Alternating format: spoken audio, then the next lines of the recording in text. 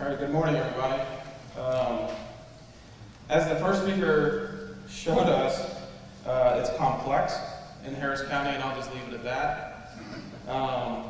One thing to point out, there are 2 flood control reservoirs in Harris County. Hopefully everybody is aware of those after Hurricane Harvey. We have Addicts and Barker. These are Army Corps of Engineers designed, maintained, and operated. The Harris County Flood Control District does not operate these reservoirs. They were built in the 1940s to protect this area that was developing, and it was really probably not understood at that point that development would spread this far to the west. They have floodgates here on Addicts, here on Barker, and then there are 2 spillways on each at their ends, which is a little bit different than what you would see at most reservoirs. So you have spillways here, here, here, and here. And one of those spillways was engaged during Harvey. We'll talk about that in a second. So this is the track of Harvey coming up through the Caribbean, falling apart through this region, and then going from a tropical depression to a Category 4 hurricane in 48 hours, making landfall down at Rockport and Port Aransas. Not unusual to see rapid development in the Gulf of Mexico. That can happen. That's why you should have your plan in place on June the 1st, because things can happen. They can happen quickly. In the Gulf, what is unusual is to see the storm move inland like this, slow down and stall, and then meander around the area for the next 3 to 4 days. So this was the forecast on Saturday morning, August the 26th, and the forecast for Harvey were really, really good. This was producing anywhere from 3 to 3.5 feet of rain across the area. I think the struggle with the forecast for Harvey was the comprehension of what this was going to do. And also what I've heard a lot of, I knew it was going to rain 40 inches, but I thought it was going to rain 10 inches a day for 4 days. And anyone who's lived here any amount of time knows that that's not how our weather works. We tend to get big chunks of rain in a short period of time, and that is what we are susceptible to, and that's what can cause a lot of our flooding. It's interesting to note that the largest rainfall forecast put out for this area prior to Harvey was actually back on the tax day storm in April 16, and that was about 12 inches. So this is running somewhere on the order of 3 times the forecast of the tax day storm going out publicly before it really started to rain. So that's a tremendous credit to the National Weather Service and their ability to forecast this storm. This is landfall on Friday evening. That's a Cat 4 tearing its way into the mid-coast. 151 mile per hour wind gust at Rockport. Had we had not had the flooding up here in Houston, Galveston, the story would be down at Rockport and Port Aransas. And let's not forget that. This is the strongest hurricane to strike the Texas coast since Hurricane Carla in 1961. Carla made landfall right there at Port O'Connor. And this is the deadliest hurricane to strike the state since 1919. 68 direct fatalities from Harvey. Almost all of them were freshwater flooding inland. In the Houston-Galveston area, we were fine Friday night, and all day Saturday. As a matter of fact, Saturday, keeping the messaging that this is not over. The storm has been downgraded from a hurricane to a tropical storm. That does not mean the threat is over. We were never facing a hurricane threat here on the upper Texas coast in Houston-Galveston. We were always facing a flood threat. And people get a little antsy, especially on the weekend, when you tell them to stay at home and the sun's outside shining, and so they're going to start doing their normal things. And that's what we were starting to see on Saturday and Saturday night.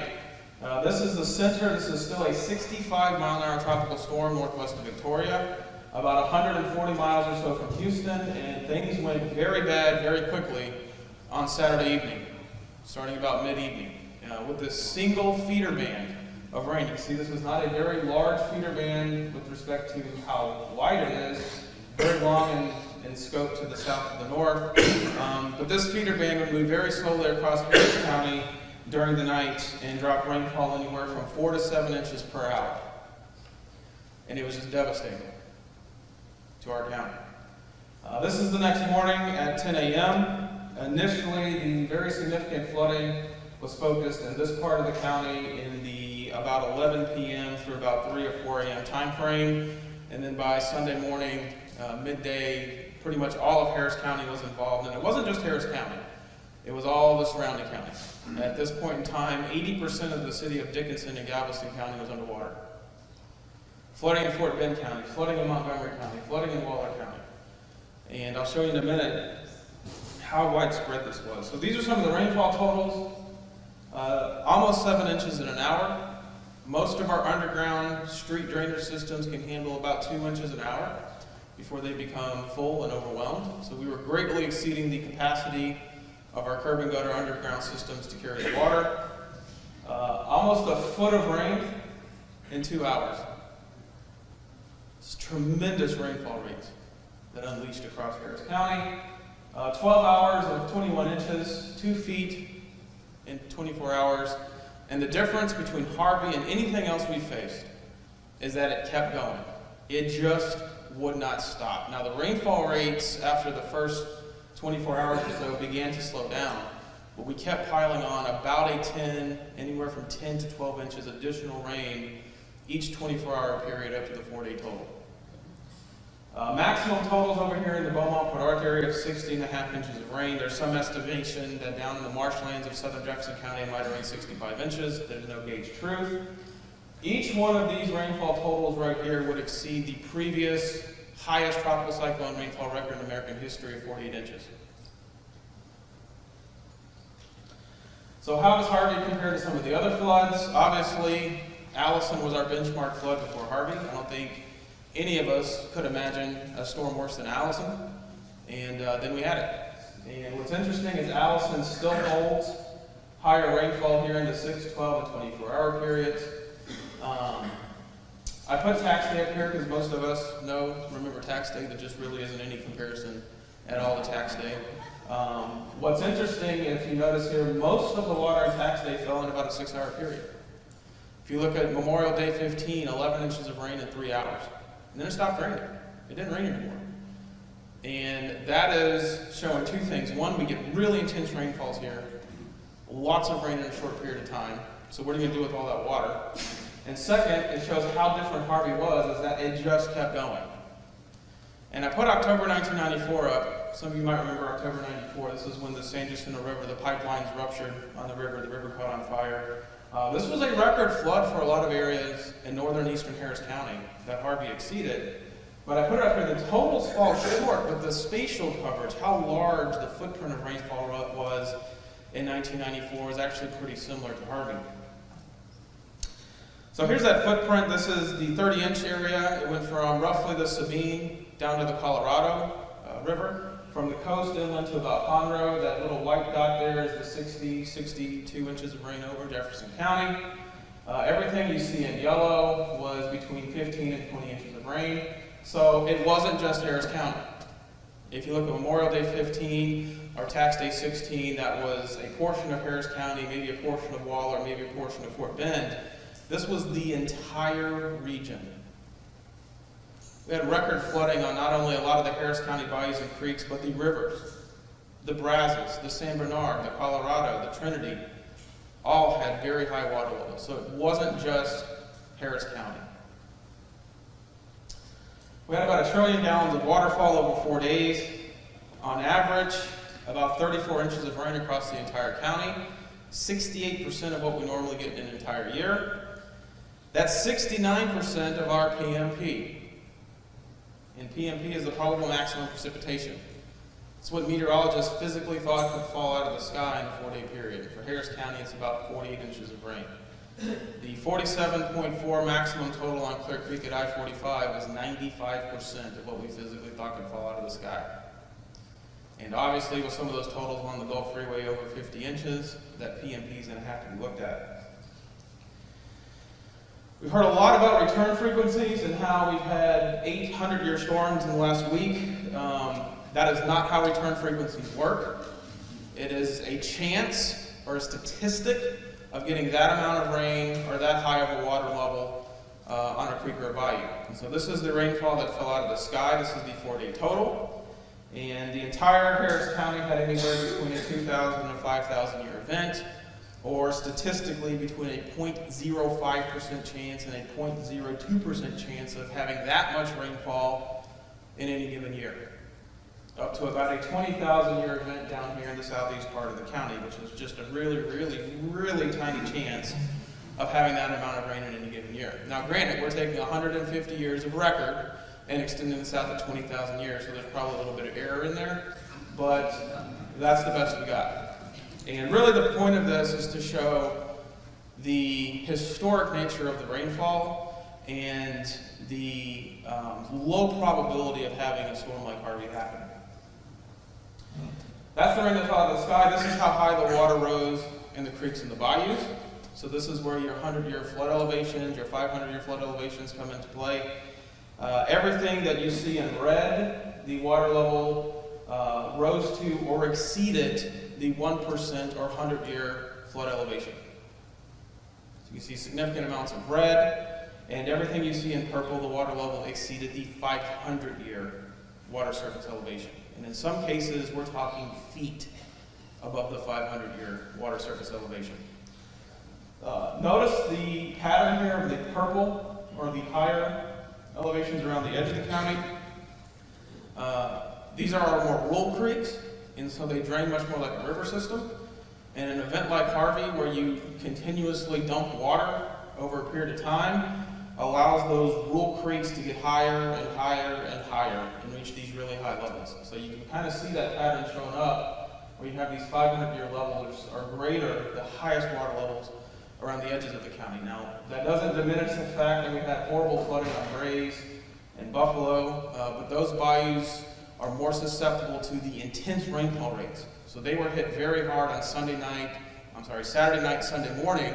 The bayou came up, they flooded, and then as the rainfall rates decreased, even though we kept piling water, the rainfall rates decreased, those bayous actually went back down, because they're very effective at carrying the water and getting it over. This is the records, so this exceeds everything that we previously have known. At least in modern times, there are some records going back a little bit further that may not have been exceeded. This is all 1994 stuff. This is Allison. This is tax day, so back-to-back record flooding in a year on Cypress and in the reservoir areas. This is Claudette, 79 down here. But notice the large amount of this county that did not have record flooding. Because I've heard so many times since Harvey, I didn't flood and I'm never going to flood. This map tells you the water has been higher in these areas before. Most of the record on White Oak Bayou is still tropics from Allison. The record on Spring Creek is October 1994. Harvey did not exceed that in these areas. So even if you didn't flood on Harvey, that doesn't mean you can't flood. Go through some images here. This is Cypress. Here's tax day, so 7 feet higher than tax day. I'm not sure how good that 49 mark is. Could be pretty good. You can see massive amounts of flooding on Cypress. We had one serious situation. This is the Inverness Forest levee. See, we came very close to overtopping this levee. There's two levees in Harris County. One is this one, Inverness Forest. The second one is Northgate on Spring Creek.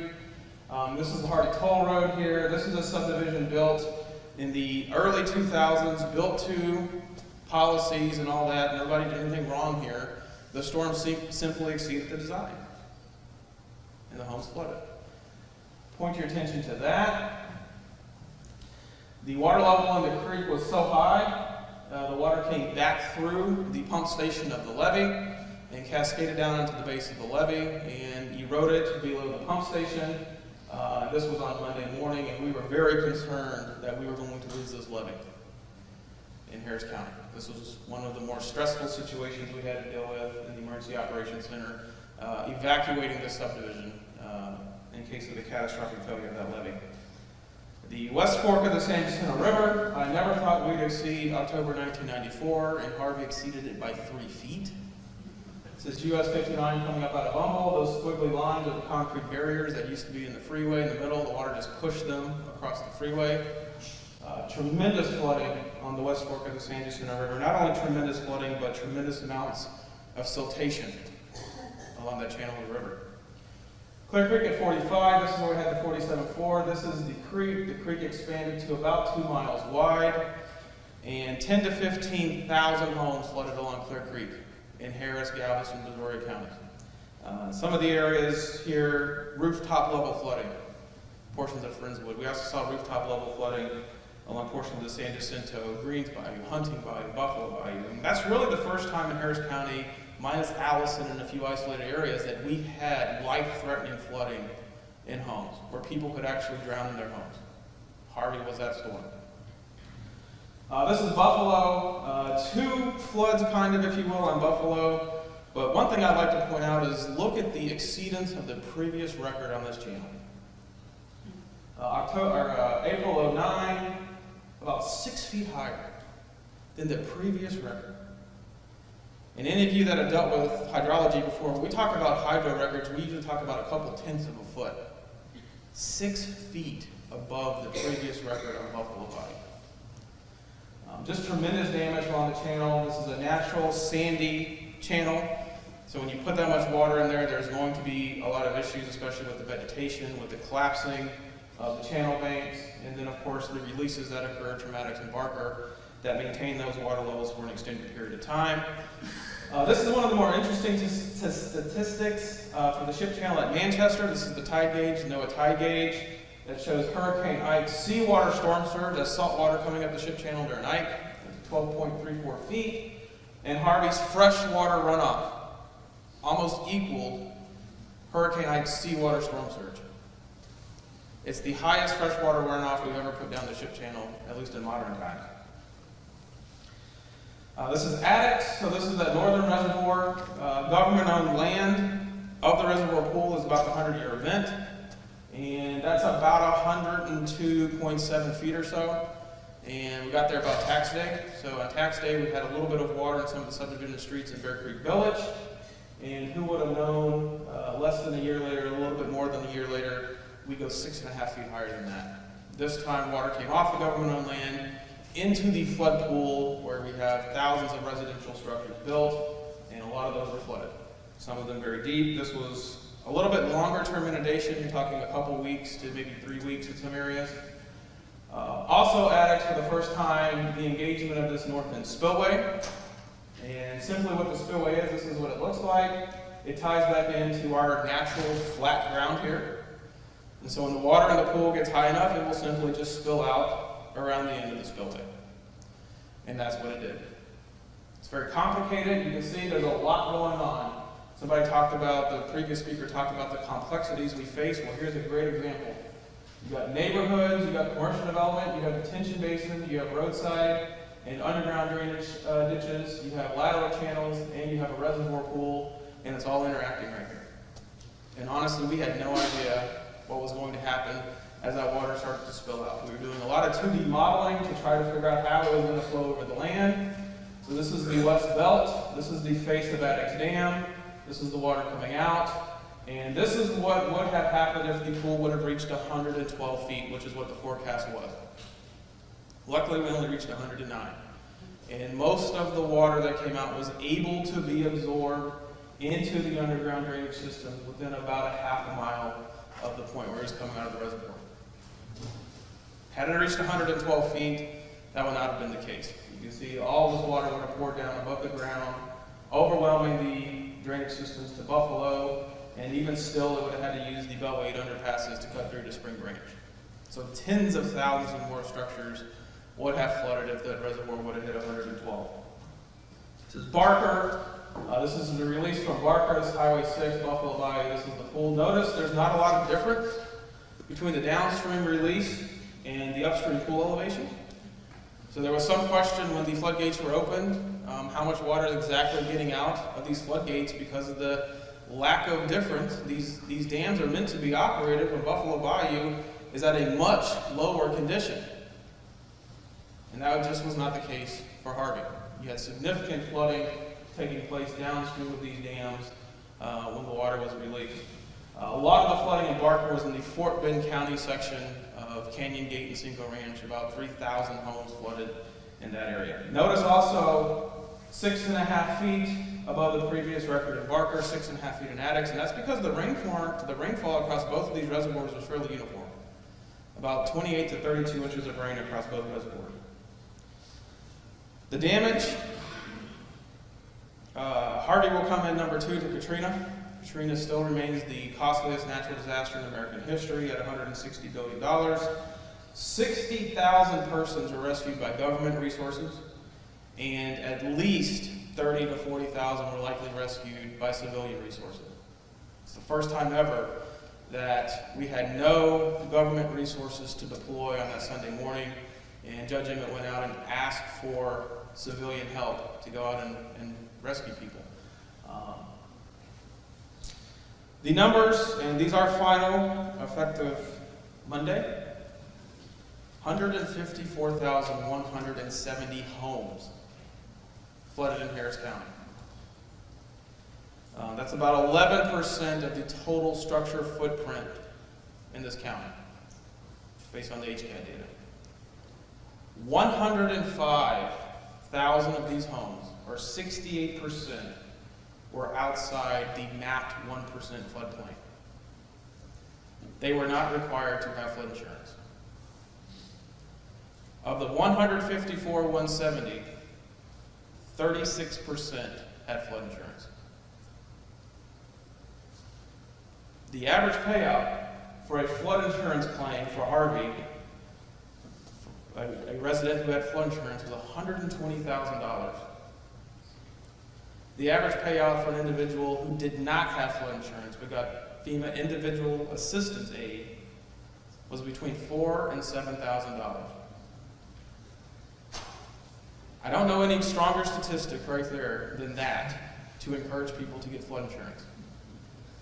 A couple things this map shows. You can see the very deep concentrations here of the flooding. Clearly this is from Channel. This is Meyerland, Bel Air, Buffalo, Cypress, the West Fork, Greens and Halls here, all kinds of bad stuff going on down here. But notice the areas where you have this speckled look, away from the channel, away from the big bayous. This is all areas that were experiencing structure flooding from overwhelmed internal drainage systems. They're not mapped floodplains. They're not required to have flood insurance. It's a big problem we face here because of, like you saw earlier, our geography, our topography, and our rainfall rates. We can flood. And in this case, inches can make the difference. A lot of times this is short-term, shallow flooding, 6 inches or less, but it's damaging nonetheless.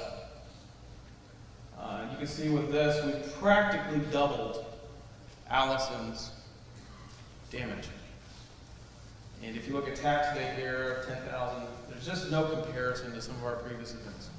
Harvey's just so far off the charts. It's really hard to wrap your head around. And on top of this, 5,000 to 15,000 multifamily units and thousands of commercial buildings. We good on time? We have time for questions? If anybody has any questions? I do. Yes. You said, I'm not sure where we don't have these issues here. You said the bayous are really effective in moving water away. Why is that? So our bayous in the center of the city are what I'll call our urban bayous, Brays Bayou, White Oak Bayou. They've been channelized. They convey water very fast and very quickly. They were able to carry the water very quickly away. Now, what happens with those channels is they can become overwhelmed by the intense rainfall rate. So if you get 8, 10, 12 inches of rain in a couple hours, those watersheds are going to rise up very quickly, come out, and then as soon as the rain stops, they're going to go back down and fall below back their bank. And that's because they're very urban. So the water pretty much gets to them instantaneously. On the outer part of the county, where it's more rural, the water takes time to drain to the actual creek or the bayou. So it may take 8 or 10 hours for water to fall in a field to then eventually get to that creek or bayou. And if you keep dumping water, you just keep repeating that process and the water ends up getting really, really high. But there was, really, if you look at Harvey, we had 2 floods. We had a urban flash flood on Saturday night and Sunday, which resulted in flooding, for example, on Brays Bayou and portions of Buffalo and White Oak Bayou. And then those watersheds started to go down, and it wasn't until Tuesday, Wednesday, and Thursday where we saw the highest water levels, for example, on Cypress Creek, the San Jacinto River Basin, Cedar Bayou, Clear Creek, because it takes time for that water to get to those channels. Yeah, back in the back. Yeah, Jeff, thank you for a great presentation. If there had been heavy dredging of Lake Houston, Addicks, and Barker reservoirs before the flood, what impact would that have had, do you think, in reducing the footprint? I on the West Fork of the San Jacinto River, there was quite a bit of sedimentation that came down in the Memorial Day weekend storm of 2016. So this is different than Memorial Day 15. There might have been some help for that, but honestly, the volumes of water we're talking about with Harvey, it probably wouldn't have made that big of a difference. So for US 59 on the West Fork, we had about 250,000 cubic feet of water per second coming through the West Fork. Compare that with Brays Bayou that had about 41,000 at the medical center. So we're talking massive amounts of water. As far as the reservoirs go, one thing to keep in mind about the reservoirs is a lot of the sedimentation that comes in from the creeks that feed the reservoirs actually falls out very quickly where the creek meets the reservoir pool because the water slows down and that sediment drops out. And so the Flood Control District with the Army Corps have been working to do selective sedimentation clearing, especially where those creeks terminate into the reservoir. So that would be our right of way, that we can keep that area cleaned. And we had actually just finished removing a lot of sedimentation for tax day when Harvey happened, and it pretty much, filled back up again. So we're working again right now to remove the sedimentation, at least on the feeder creeks. I'm not going to comment on what the Corps is doing with the reservoirs, because I don't know. One more? One more, right here. When you look at the number of structures involved with the flash floods versus the later flooding, which produced more damage? I probably have to say, and I don't know the exact numbers, because we'd have to go ask every person who flooded when did they flood to know if it was which one. But given that corridor through the urban heart of Harris County, which is more susceptible to those intense rainfalls and more the flash flooding, I would think a lot of the structure flooding came from that flash flooding on Saturday night and Sunday morning. Probably, I would say if I had to guess, maybe a 60-40 type split, where 60% was on Saturday and Sunday, but 40% was still going to flood on those creeks and bayous a little bit later.